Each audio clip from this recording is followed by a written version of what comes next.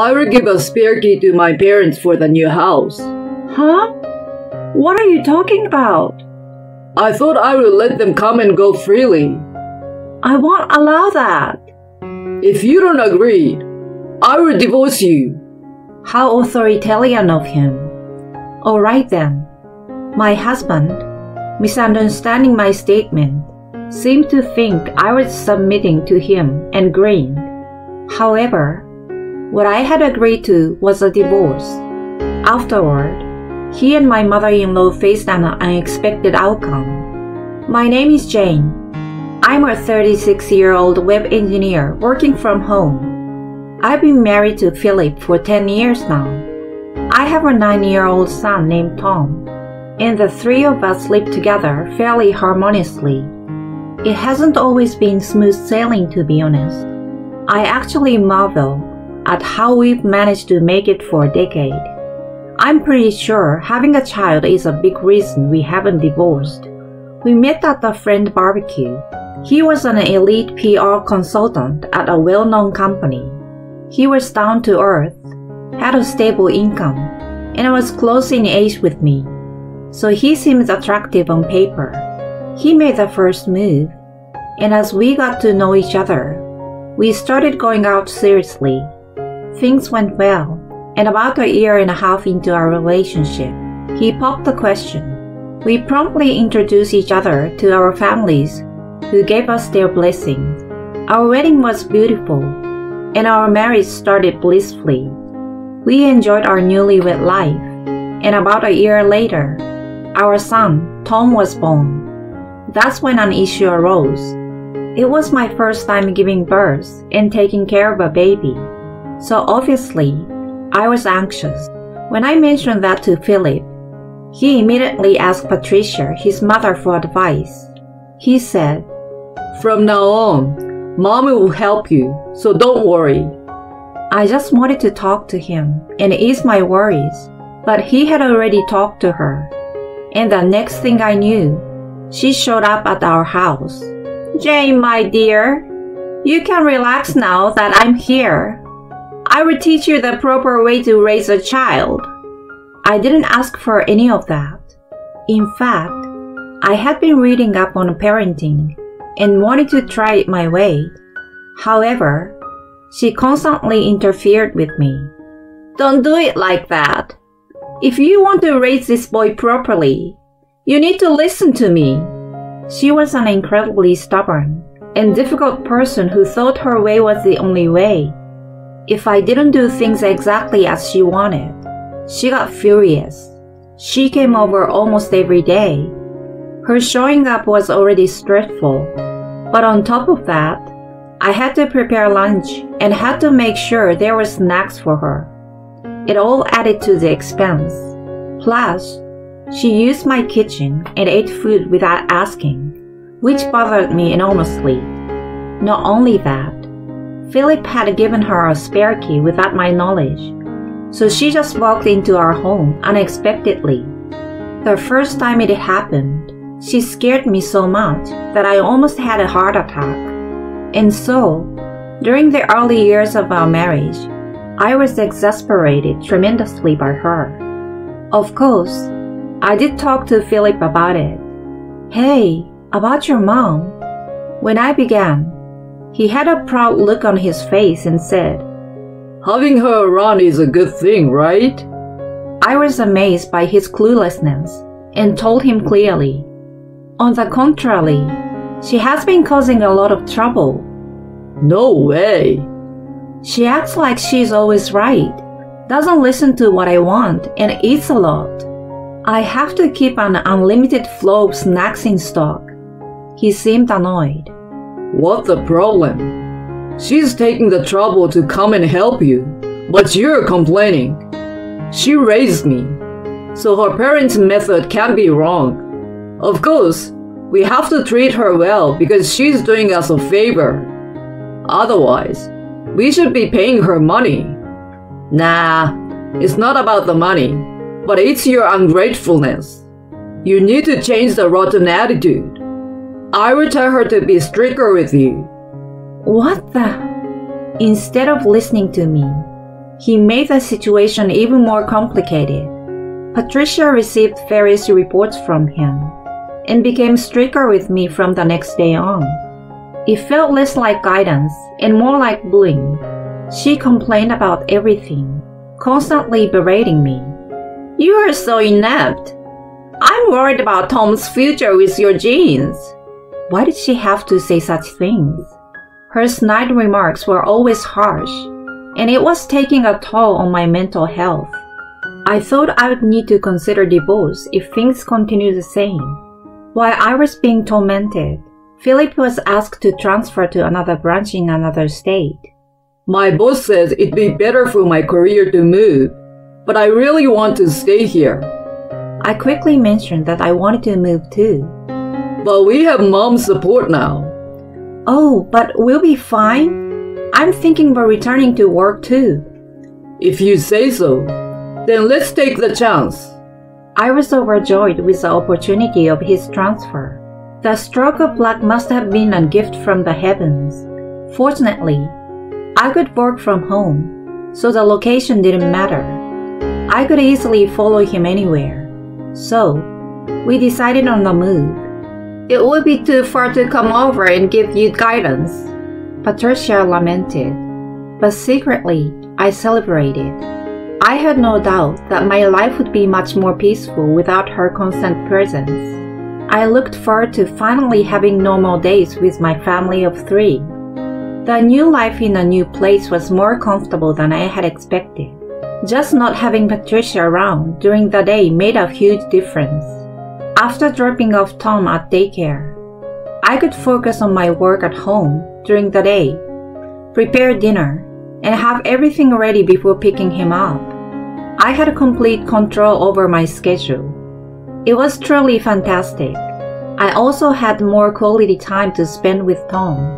We strolled in the park, went shopping, and enjoyed being just the two of us. By the time Philip came home, dinner was ready, and we could enjoy a happy meal together. It was a family time I had always wanted. I felt so much lighter compared to the days when Patricia constantly interfered with my household chores.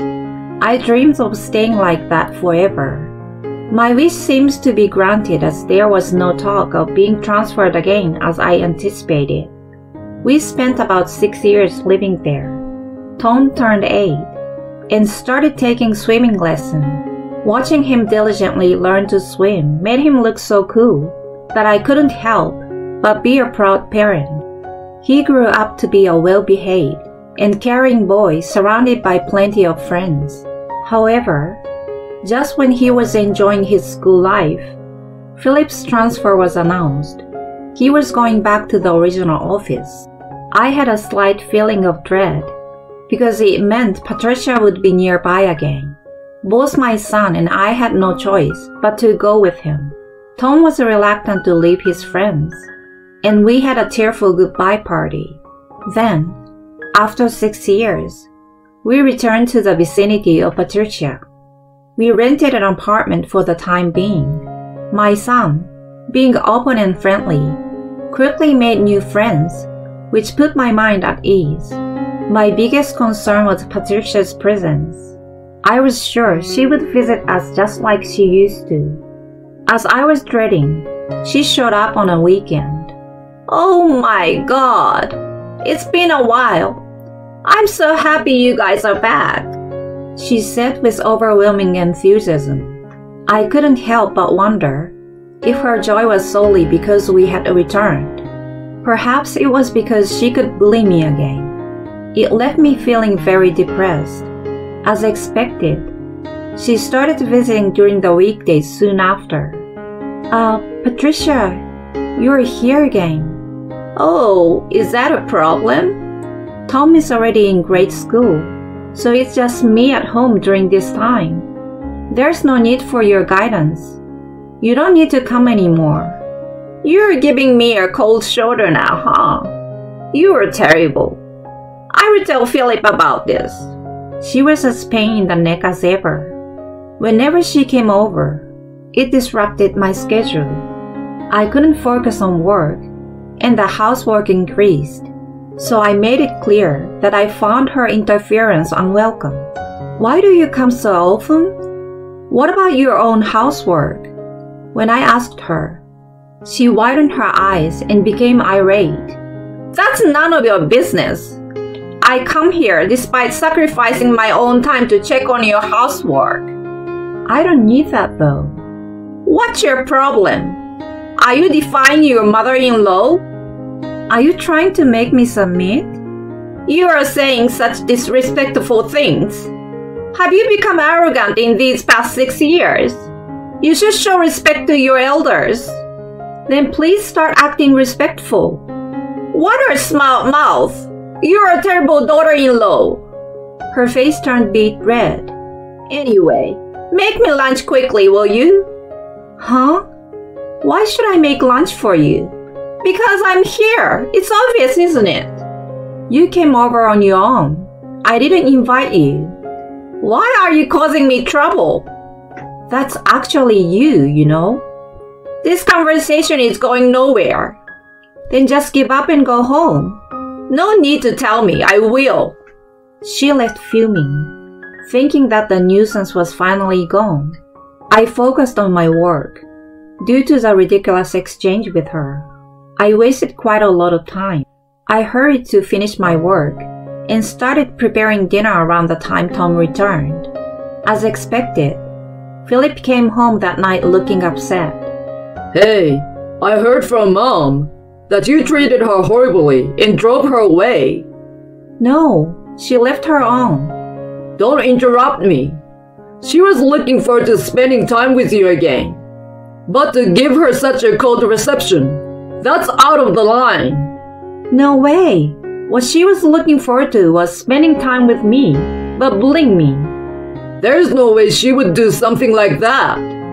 He didn't listen to me at all and took only her words at face value. There was no hint of doubt towards her. He was a complete mama's boy. Whenever she was involved, he lost his ability to make rational judgments. This mother and son pair was truly troublesome. Just as I was thinking, Tom spoke up. I see Grandma picking on Mom quite often. Philip's eyes widened at the statement. She's always yelling and saying mean things to her. I feel sorry for her, you know. Don't make things up. Why would he? What he said is true. I'm always being bullied, so I just stood up for myself. Thanks to Tom siding with me and testifying to the actual bullying, Philip couldn't say anything more. I can't believe this. His voice faltered. Then he fell silent and stopped talking at once. With Tom's help, I managed to avoid unnecessary exhaustion. I took a mental note to buy him lots of his favorite snacks. After that, Patricia still tried to come over, but I didn't let her in. Hey! Why won't you open the door? I don't want you to disturb my work anymore. What? Don't be ridiculous! She rang the doorbell repeatedly, but I locked myself in my office, playing music so that I couldn't hear the noise. Just like that, I wasn't bothered by her anymore. I worked with a smirk on my face. Even then, she kept coming back several more times, but I didn't let her in and gave her the cold shoulder. Do you think you can get away with doing this to me? The one at fault is you for coming without an appointment. Besides, you just come here to make yourself at home. Go back and clean your own house. How dare you! Just open the door already!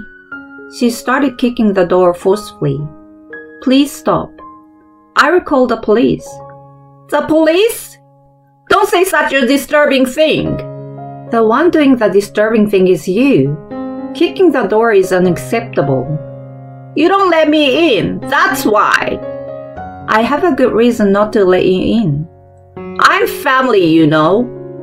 Even so, there is a limit to everything. Besides, from my perspective, you are a stranger. If you keep lingering, I'll really call the police. Fine, I will leave. She finally went away. That night, Philip was angry again. But when I played the recorded audio, He was left speechless. I hope that he finally realized the abnormality of his mother. After that, I was relieved that she stopped coming. Philip must have had a talk with her. From then on, I enjoyed peaceful days. Then, when I managed to save up some money, we decided to buy a new home. It had been my long-time dream to build a house the way I wanted and live with my family.